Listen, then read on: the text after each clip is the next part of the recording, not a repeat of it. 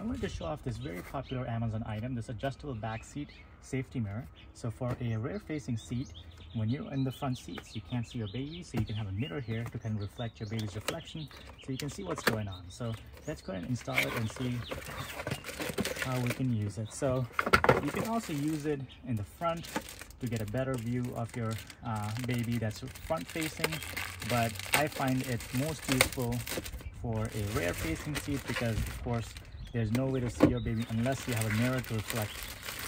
So it comes with all of this stuff to safely put the mirror on. So the mirror does come with this film, so make sure you remove this and you'll get a much clearer picture so you can see how clear it is once it's installed. You will need some adjustment in angles to figure out exactly how which direction or which angle you can see your baby from, but let's go ahead and install it. The assembly is super easy. It comes with two things, the strap lock and then the mount. What you're going to do is first slide this mount on to the strap lock, so essentially it just slides in there. So press this down right here and then slide it in.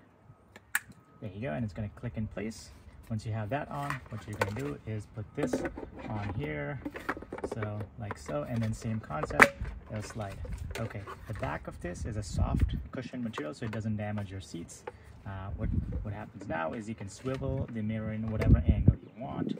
So let's go ahead and strap it to the seat. So to strap it to the seat, if you have one where there's a hole underneath it, you're going to be able to put this on. I don't have that capability. I can only slide it on top. So I can slide it on top like this, tighten the strap from the back. So let's go ahead and do that. On the back here, I'm just going to straighten them out, and then the strap, you're just going to grab the buckle and pull this strap. So, and as you can see, it kind of just slides it in place. And this is not one of those things that you need to tighten all the way. This is a super lightweight mirror. As long as it's nice and snug, it's good. It's not gonna, there is this other strap that I'm not using that's just kind of laying there. You can cut it off if you're not gonna use it, or you can just kind of leave it in place for maybe use in a different car. So I'm just gonna leave it in place. Once you have that done, you can go back to your front seat and then figure out how you're gonna adjust it. Looking at my rear view mirror here, you can see the baby's face. If there's a baby in there, you can see the car seat right there. Let me focus here.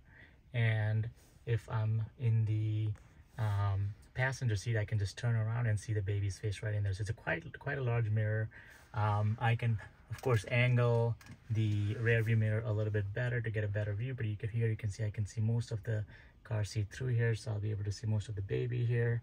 And that's kind of the goal of this, is to be able to see your baby while you're driving